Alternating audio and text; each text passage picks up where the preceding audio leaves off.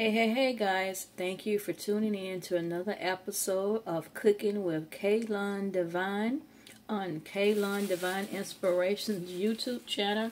Today we will be making our favorite homemade meatloaf, an all-time favorite in pretty much every household. And today, Cooking with KLun is going to give you my version of meatloaf. Okay, and we will be using our ground beef. Okay, I'm not going to use this whole pack. This is 2.5 pounds, but we're not going to use the whole thing. We will use about half of this because I'm only cooking for 2 people, but we will be meal prepping for 2 days, so I will use about half of this pack. Okay, so this is the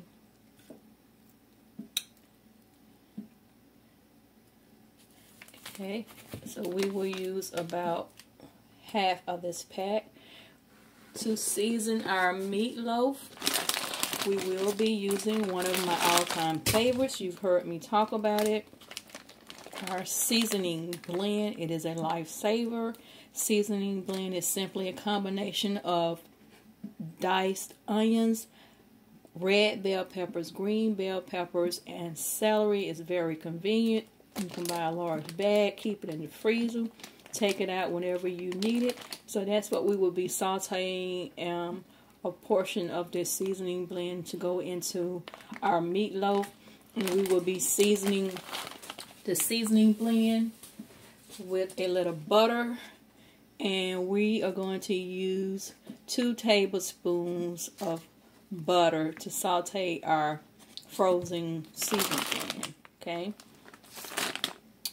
Also, in the meatloaf, we are going to put a dash of Louisiana hot sauce in there, just a little bit. We don't want too much. We're just going to add a little hot sauce to give it a little kicking flavor.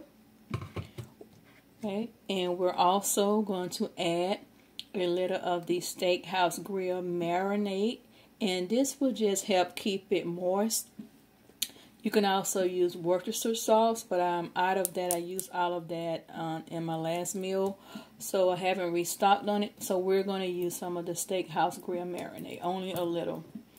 Okay, also in this version of meatloaf, we will be using our breadcrumbs. These are seasoned breadcrumbs. Okay, seasoned breadcrumbs that we will be using.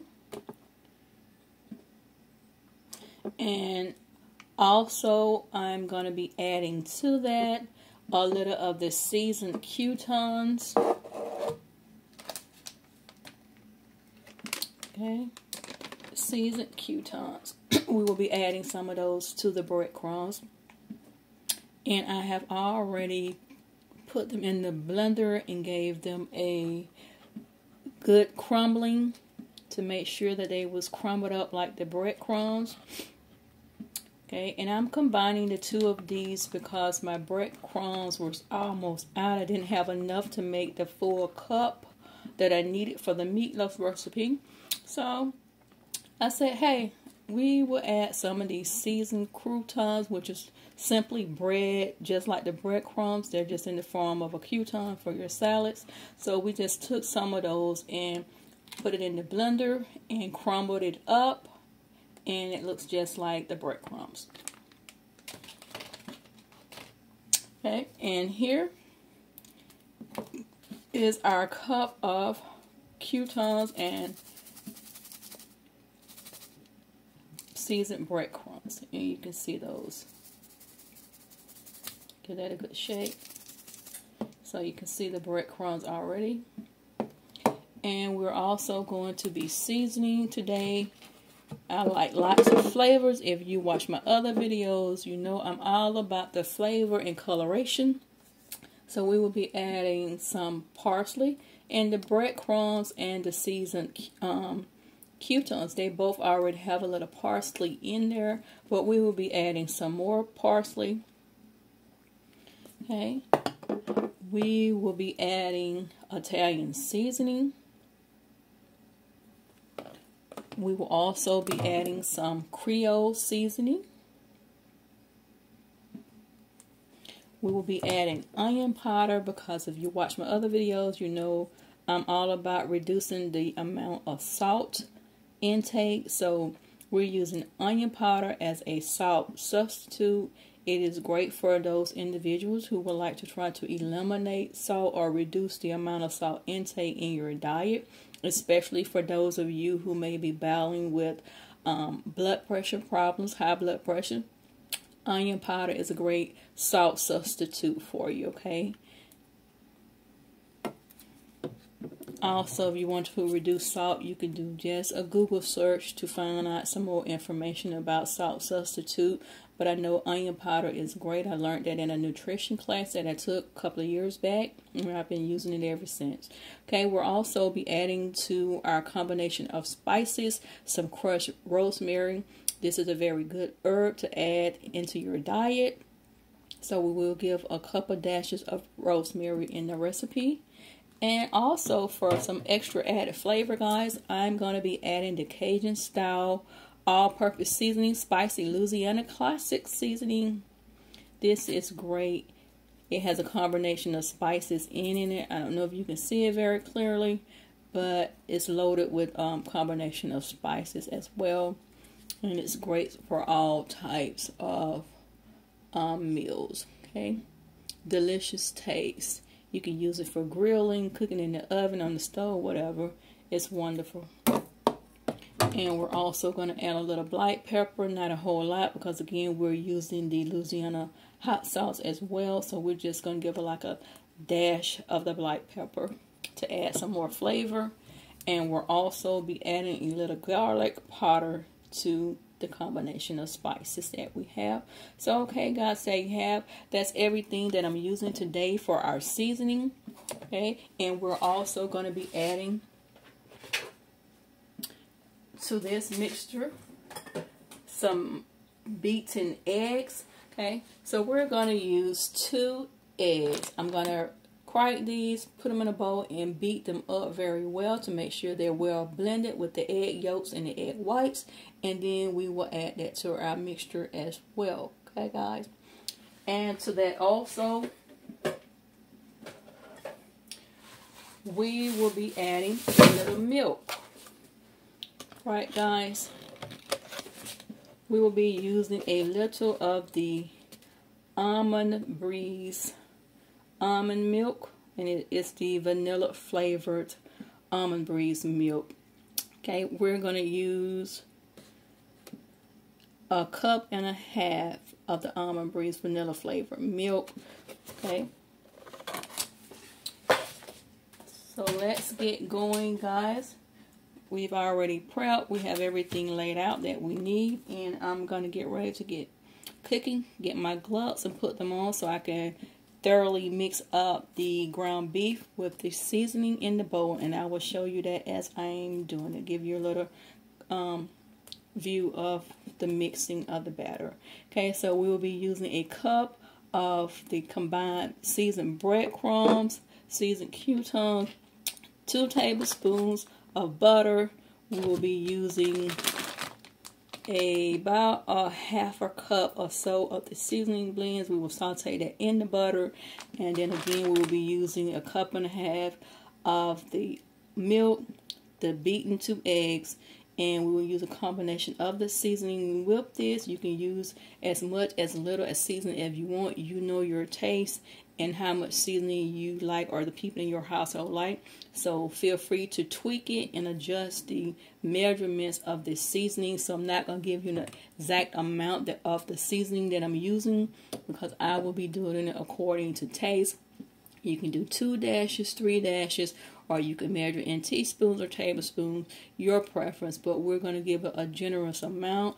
We will be using at least a tablespoon of each of the seasoning, if not more, because we want it to be loaded with flavor. Okay, let's get cooking, guys.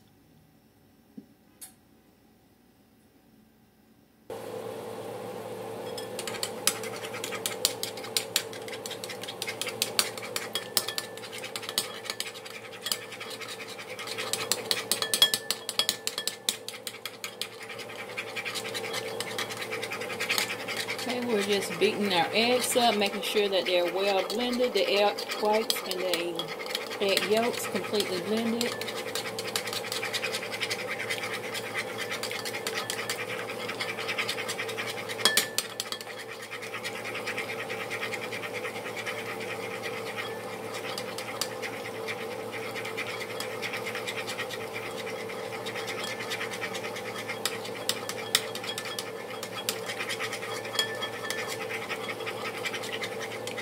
Alright guys, that's well blended. Now we're going to get our breadcrumb mixture in the bowl. So we have our breadcrumbs ready to go. They're already in the bowl. You can see the combination of seasonings in that. And then we're going to add our seasoning blend that's sauteed in butter. Then we'll put our ground beef in there. Then we will add our eggs and our milk to that, along with the extra seasoning that we will be using.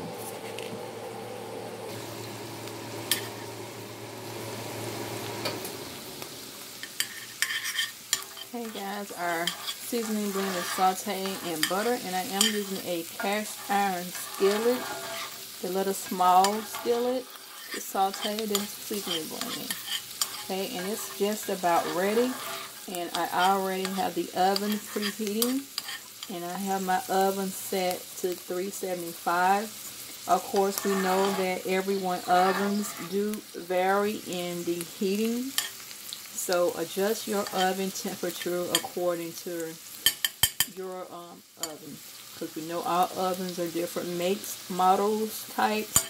So the temperature range on them may vary as far as how fast they heat up. So you know your oven better than me. So adjust your oven temperature to a setting that's more appropriate for you to cook your meatloaf in. Okay, and then guys, we're making the homemade old-fashioned meatloaf. Alright, this is pretty much just about ready. We don't want it to brown too much. So I'm going to turn the stove off, and then we're going to transfer this to our breadcrumb. Alright guys, we're ready to transfer our seasoning blend mixture, and we're just going to toss it over in here.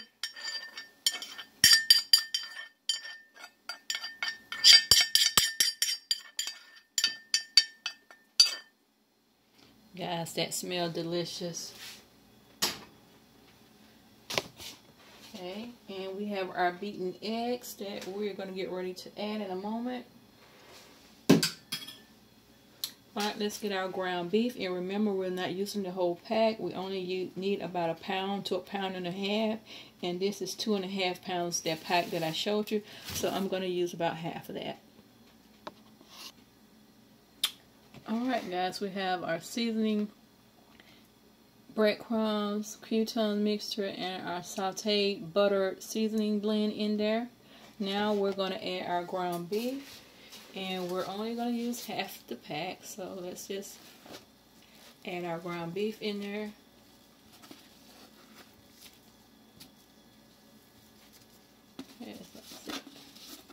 That is about half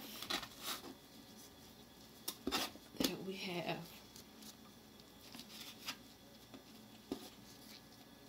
Okay.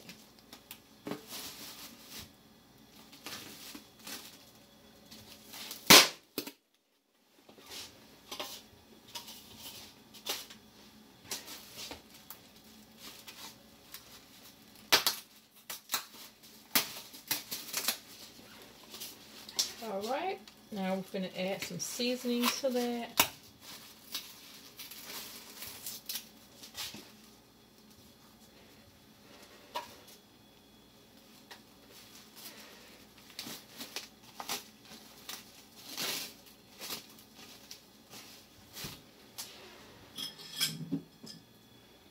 Alright, first let's add our butter, our eggs.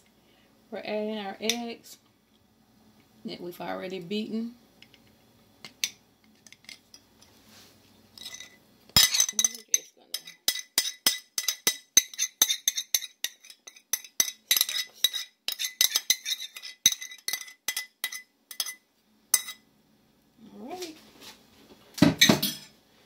Alright, now we are going to add a dash or so of hot sauce.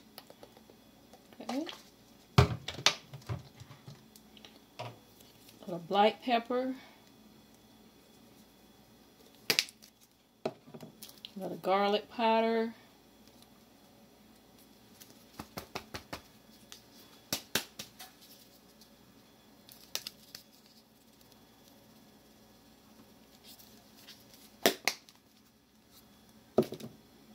Some Cajun style.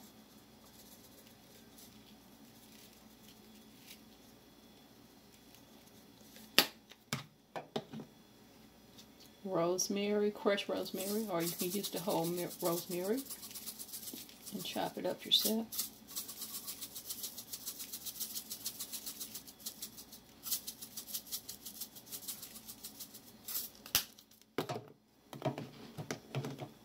Alright, we have our onion powder.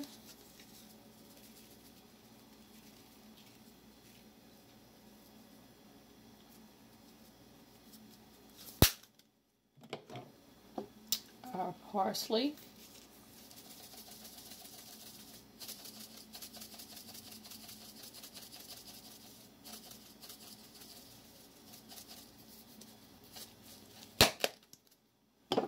Italian seasoning.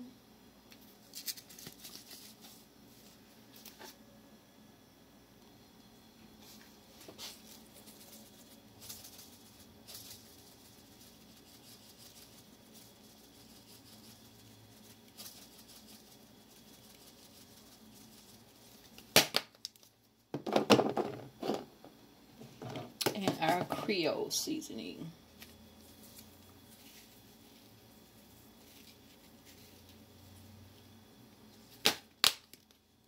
Alright guys, and we're going to add a small amount of the steakhouse marinade. Only a little. We're just adding this for moisture purposes to help the ground beef stay moist. And we're using it as a substitute for Worcestershire sauce. Right.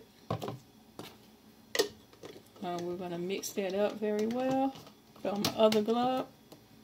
And we're going to pour in our almond breeze vanilla flavored milk. And we have a cup.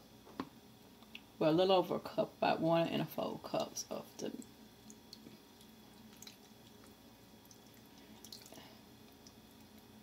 Okay. Grab my other glove. And we're going to mix this up thoroughly to make sure that it's well blended.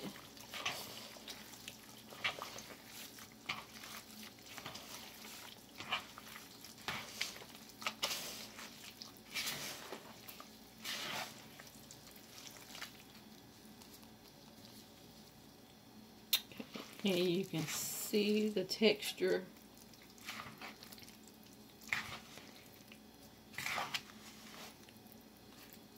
So you have to make sure everything is well blended in there. Make sure that breadcrumbs are mixed up good.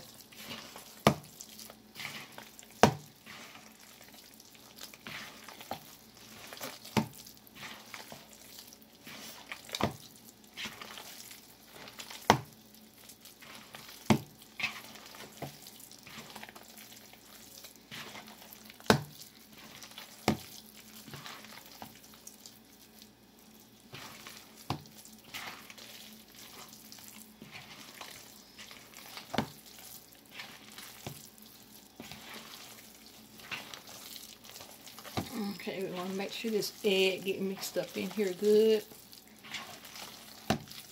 as well.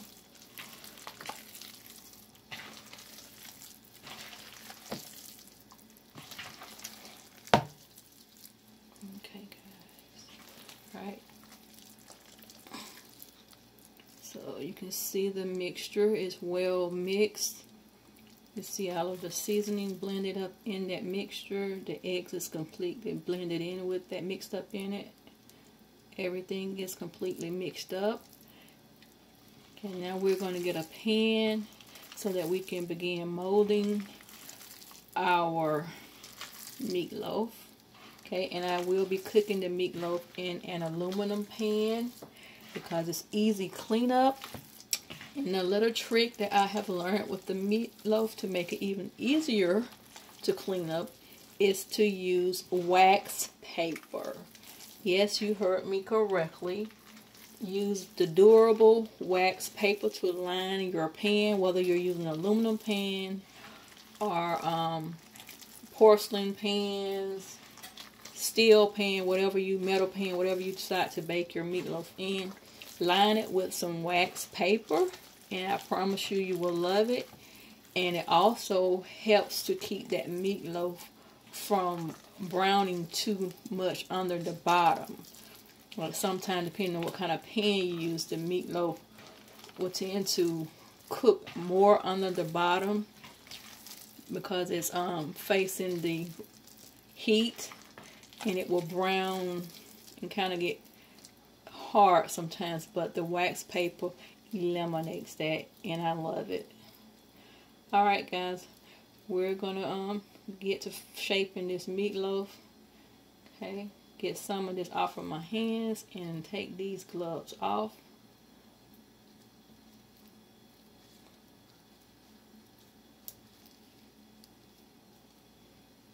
Some people don't wear gloves. They just get in there and work it with their bare hands, but I prefer to use gloves, okay?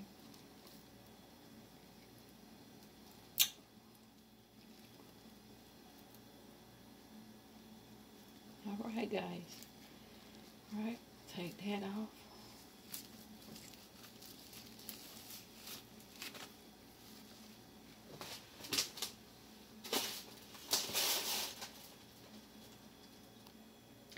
Okay, this is the aluminum pan that I will be using.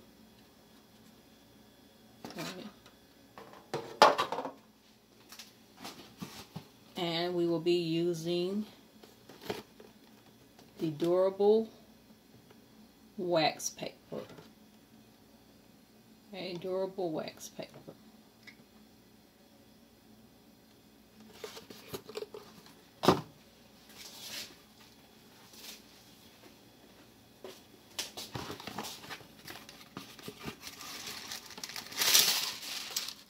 And this is the wax paper, the white paper. For those of you who don't know what wax paper is.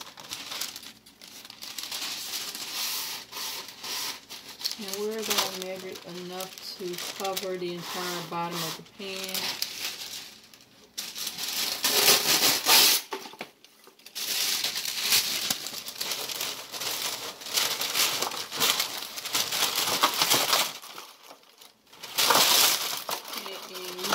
Sure you mash it down in there good.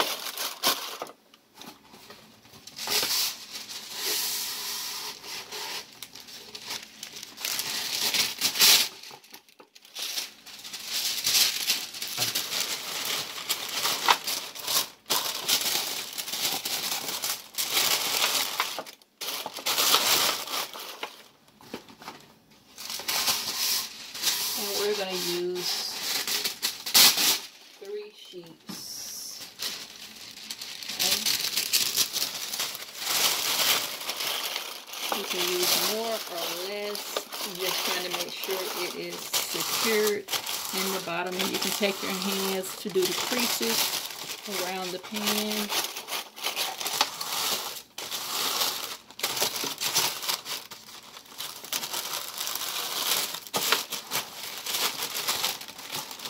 Make sure it kind of stay in place, okay?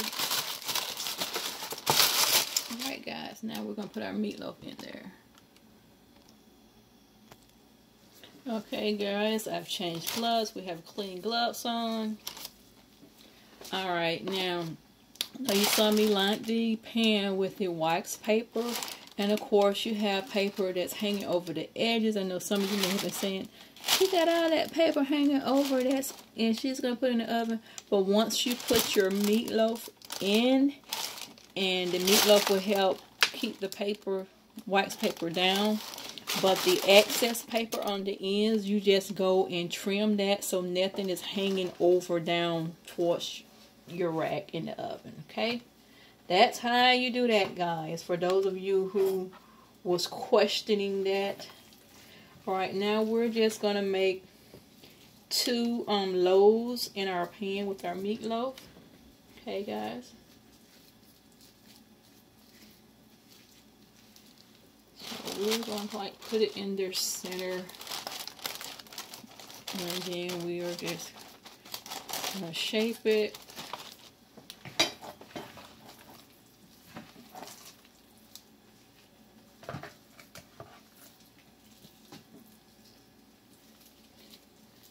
Okay. And then there's another one over here.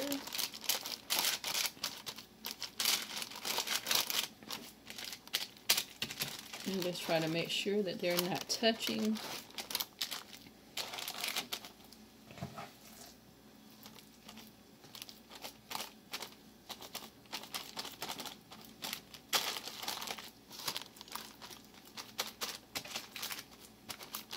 I like to make 2 loaves out of mine that make sure that it cooks through thoroughly. You don't want to have your ground beef packed too much, because when it's packed too much, it doesn't cook thoroughly on the inside. The outside will be brown and cooked and beautiful, but the inside will be also raw. So make sure that you if you're using a large portion like I am, that you try to separate the ground beef into 2 loaves. Okay, and we have just a little bit more we're going to add to that. Okay, we'll put a little over here.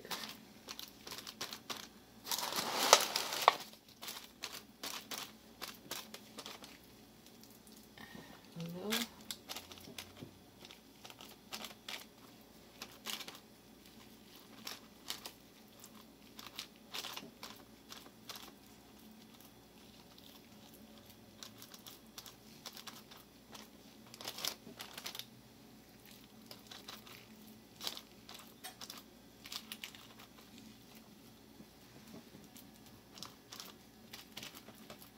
Okay, I am going to try to hold this up so that you can see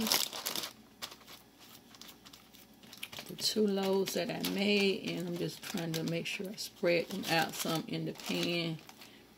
Like I said, we want it to cook thoroughly. I'm saying this wax paper will help keep the bottom of your meatloaf moist.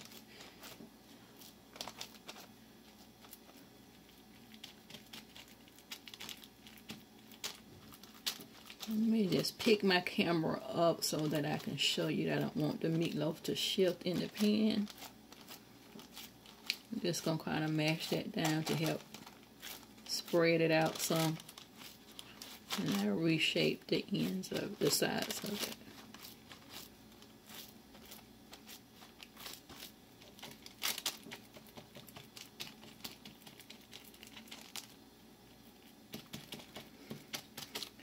Okay, and to this meal I will also be cooking some yellow rice, some yellow squash, some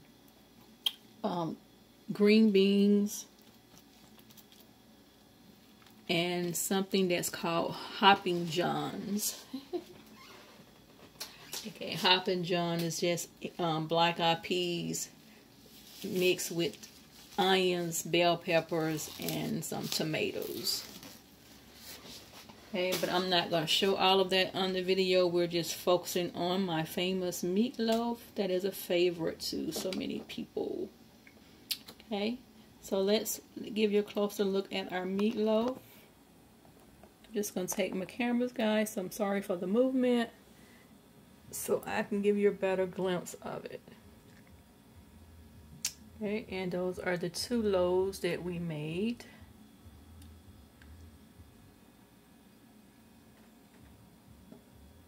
And you can see all of those onions and bell peppers. celery in that red bell pepper.